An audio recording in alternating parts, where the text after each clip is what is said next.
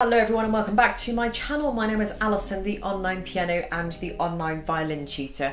So in today's video I'm going to be talking about 3 common mistakes or 3 common questions that I always see underneath each of my videos. And I quite often find them quite hard to explain the answer to because they need a much broader explanation. So they either need a verbal explanation or a physical demonstration explanation. I do my best replying to all questions, but sometimes, as I say, I can only kind of do so much when I'm typing out an answer. But first, so for those of you who are new to my channel, hello and welcome. I just wanted to let you know that I have a 1 to 30 violin course that is available to download.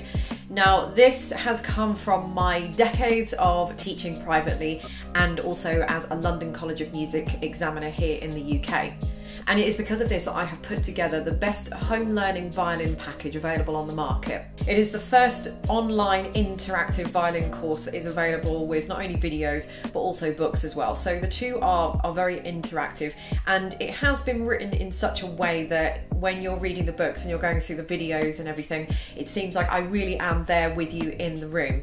My course does absolutely guarantees to take you from a complete beginner violinist, so you don't know anything about music, the violin, nothing, to a very decent, accomplished intermediate player. That is a very bold statement to make, but I absolutely stand by that. And if you check out the reviews of my customers that have left them in my shop underneath that book series and other books as well in my shop as well, then you will see that it is true. The proof is always in the pudding, as my music teacher always used to say to me. The links to buy the books and more information about the course will be underneath this video. And the second thing that I wanted to talk to you as well about is that a lot of you don't know that I actually have a Patreon page. Now, Patreon is a place where you can pledge monthly amounts. Depending on how much you pledge will depend on what benefits that you get. So often the more you pledge, the more benefits that you will get. But basically my Patreon page gives you access to hundreds of violin sheet music that I have arranged over not only just the years of me being on YouTube, but also really just since I've been arranging music. So since I've been teaching since I was 18 years old, so that's quite a long time ago, and all the music that I've kind of accumulated and arranged over over the years of me being on YouTube, to which I've been on YouTube since 2011. So I think there's around, off the top of my head, around 800 sheets of music. So it really is an unlimited resource of sheet music, and there is no other place like it on the internet where you can get so much music that has been arranged for the violin for just so little money. You can cancel your membership at any time, but you will get access to that, as well as violin backing tracks that go with some of the music. Not all of the music has backing tracks, but some of them do. Sometimes I will write blog posts and put extra videos up. So just a few little extra bits and bobs. So I'll put a link to Patreon underneath so you can check that out if you want to. The first thing I'm going to talk about is bowing in the right place. So a lot of people say that their tone isn't very nice. There's something about it that doesn't sound quite right, and they're scratchy. Now, without seeing that individual or that person, it's very hard to remedy. So I kind of have to guess what could be happening here and sort of take into account all of those years that I've spent teaching. I've spent 20 years teaching students, and I kind of think to myself, right, what are the top reasons of why those students are scratchy? So most of the time, it is because you're not bowing in the right place, and the E string is the worst offender for that. So let's see if you do this. The way you know if you're bowing your E string in the wrong place is if you have rosin on the wood part here. Now that's because when you're bowing down, instead of staying on the E string, you are nudging that bow slightly further down. So if I do it this way, perhaps, that's your E string, but a lot of people then angle their bow down there so it actually touches the wood, the side of it there. So it would be something like this. So does that sound familiar to some of you? So if you play like that, that's because you're not keeping your arm consistent. I'll show you again. It's actually quite difficult for me to do because I don't do that. So what that is just getting your arm level correct and consistent. So you want to get your level. Again, I've spoken about this in a few weeks ago in one of my videos. I'll put a link to that underneath it, and that is just about string isolation, getting your not hitting other strings rather, and getting your arm level correct. So you want to get the level of the E string, so which will be about here. D string's up there, A string's there, D string, G string, D string, A string, E string. So we've got the 4 different levels of the strings, and I said in that video it was about going up in an elevator or in a lift, for example. So the E string is here, but when you're kind of lowering your arm and your arm is moving around, that's when you're going to hit other strings. So you're hitting other strings because this bow isn't bowing in one consistent straight line. It's this arm here is not staying perfectly here. You're bowing down, and then can you see the bow's going down? Sorry, my arm is going down. As I'm bowing up, my arm is coming up. So that's fine if I'm going to be changing strings to wherever it is I want to change them. But if I just want to bow the A string, this arm here hasn't moved. It is in this position here. And the only thing that's moving is my elbow. So you should only be bowing from the elbow. If you bow from the elbow, then your bow is going to stay perfectly straight. It's when you're bowing up and down, you should be bowing horizontal, but when you're bowing vertically with your arm as well, that's when you're going to come unstuck and hit those other strings. So it's about having the discipline of keeping your arm in the right place. But the one thing that people do with the E string, a common mistake, is to nudge it down too far and hit the wood there. And you can always tell, because I don't know, you probably won't be able to see, so I don't have much rosin on my bow, but you can always tell by the rosin if you've got rosin on that part of the wood there.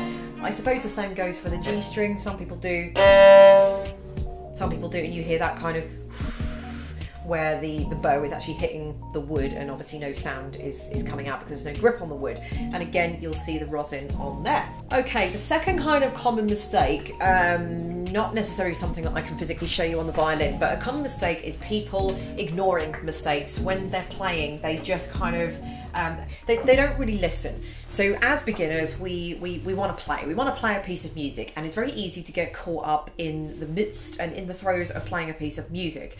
And we think we sound really good and it sounds great, and we kind of hit a little bumble and we fumble around some of the notes, and we sort of lift up the rug, brush it under, put the rug back down again, and just carry on and sort of go, nobody heard that, did they? But that's the worst thing that you can do. So this is where self-discipline comes in, and this is where you need to be very strict with yourself and teacher yourself.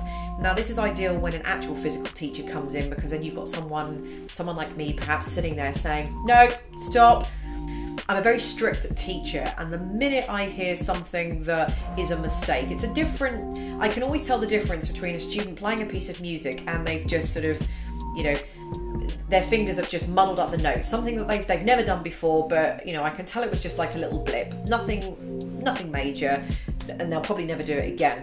And I can tell the difference between that and a passage that they just physically don't know how to play. They can't get their fingers around, and it's just a complete mess. And that's when I will say stop, and then we will focus in and we will go over that bit. I'll find out what the problem is. So I'll get them to play that passage through, and we'll figure out whether it's just, maybe a bow thing, or their finger's not in the right place, or maybe there's a better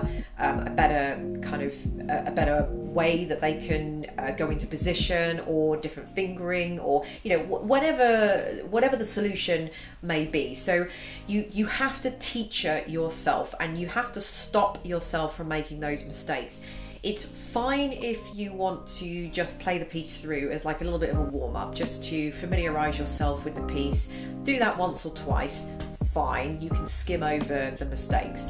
I don't really see an issue with that. If you are then going to go back over those mistakes that you've made and then really kind of hone in, get the magnifying glass on them and start examining those pieces and working in on those little passages before you play it all again. So a lot of people just don't do that. So then you end up practicing something and thinking it's right. And that's that's the real true discipline that you need as a musician. You can't afford to be lazy, and you can't afford to let things just, you know, slip through the net and just brush them under the rug, so to speak. You have to go through everything with a fine-tooth comb. And a good way of actually doing that, to teacher yourself, is, dare I say it, record yourself. So nobody likes recording themselves playing. I can stand testament to that. So as soon as I press record on the camera, I mean, it's literally, it's like I've never played the violin before. It's unbelievable. So it happens to everybody, but you get to a point, you know, it doesn't bother me so much now, but, you know, back in the day when I first started recording, it was just, I press record on the video, and then my hands would be shaking, and I couldn't hold the violin, and it was just a nightmare. So, you know, we can all relate to that. So don't worry about that. But once you've kind of put the video on, you know, and the video's been recording for 10-15 minutes, you'll soon forget about it. And then when you start playing your piece through, you'll get a good performance out of it, or good enough that you will then be able to tell, you know, what passages you need to work on. So what I would advise you do, imagine you've got over the initial fright of putting the camera on record. Record yourself playing that piece of music. Then you want to play that back. You don't have to watch it, you can just record the sound if you like, and have the music in front of you, and make sure you go through that music as if you are reanalyzing it back. Now you are the teacher, and you in the video is now the student, so you'd be doing my job essentially. So then you'd want to go through that, and every time you heard a bit of a flump, then you'd want to circle that bit, you know, next bit that doesn't sound right, circle that bit. So you're just going through circling it. You know, when you used to hand in your English homework at school, the teacher would just get a big red pen and circle bits and underline things. So that's essentially what you're doing, and then that's really the quickest, easiest and most efficient way that you can then just go into the music and start focusing on what the problem is. Okay, and the third most common I get, and this is mostly from absolute total newbies, so people who have just had a violin arrive at their doorstep, they ripped it out of the box, so excited like a kid on Christmas Day, and they've got the violin out, they know to put the violin under their chin, they get the bow out, and all of a sudden there's no sound on the bow. Now it's easily done, and it's very easily remedied, but it's just a very common mistake. And what people don't realise is that you need to rosin the bow. Now again, I have done a video on how to rosin the bow and how much to rosin the bow and all that kind of stuff, so I'll put a link to that. I'm not going to go over how to rosin the bow, but you will need to rosin the bow. So this is my rosin that I have. It's Sartori rosin. Again, this is all in the video that I did the other day.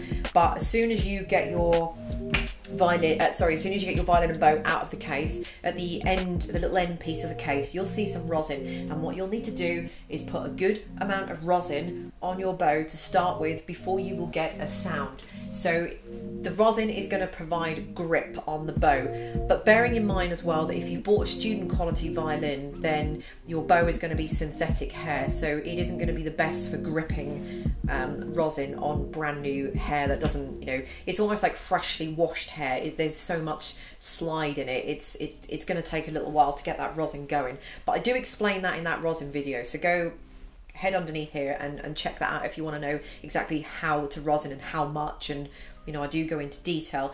But suffice to say that the reason why you're not getting any sound out of your violin, or out of the bow rather, is because there is no rosin on the bow, and you do need to rosin the bow.